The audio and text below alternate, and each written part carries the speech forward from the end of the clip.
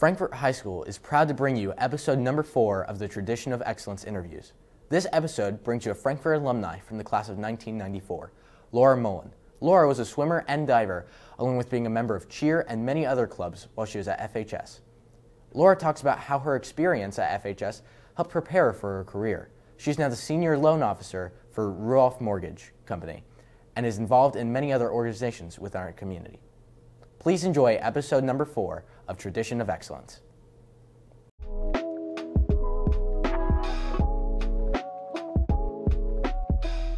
Hello, hot dogs. Thank you for joining me today for the 4th episode of Tradition of Excellence. I'm Malachi, and today we have Laura Mullen, Craig hot dog alumni, class of, 94, I think? Yeah, 1994, yeah. Well, welcome, Laura. Thank you. Glad to be here. That's good to hear. Laura, I have a question. What were you involved with in high school? I feel like I was kind of a joiner in high school. Athletic-wise, I was a swimmer and a diver. My dad was the swim coach here at Frankfort for 30 years, so the pool is actually named after him, the Steve Mullen Aquatic Center. So I grew up swimming, didn't really have a whole lot of choice, but loved it. So luckily those two things overlapped. But I swam and dove, and then I also was a cheerleader for most of the years. And then things like National Honor Society, Spanish Club, I did the Z Club, just kind of all the different clubs that were available. I feel like joining things, volunteering, participating is pretty important to having a well-rounded life, and I think that high school really shaped me well for that. And I translate that into what I do as an adult all the time.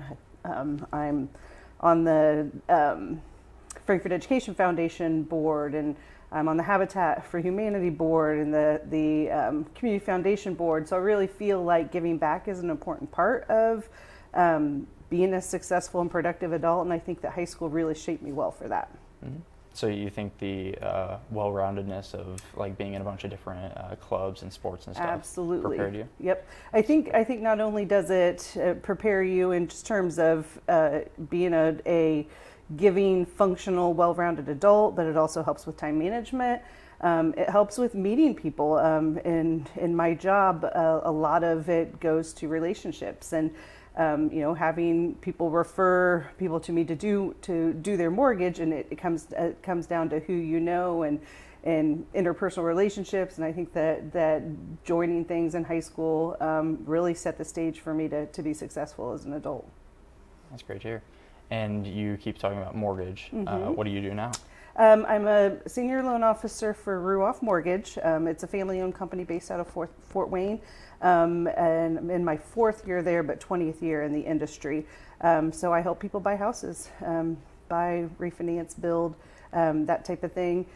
It's a really, really rewarding career in that, financial decisions, especially buying a house, is one of the biggest decisions people make. And I get to be there and help, help them choose their future, really, where they're going to live, how they're going to raise their family, that type of thing. So it's a cool job. Yeah.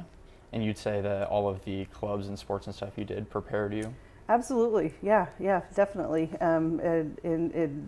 Like I said, in terms of time management, when things are busy in mortgages, things are insanely busy. So you have to be able to multitask. You have to be able to be in the middle of one thing and get pulled into another thing and eventually get back to the first thing, and really, be able to do multiple things at once and interact with different people at the same time. And I think that the foundation that I laid in high school really helped for that.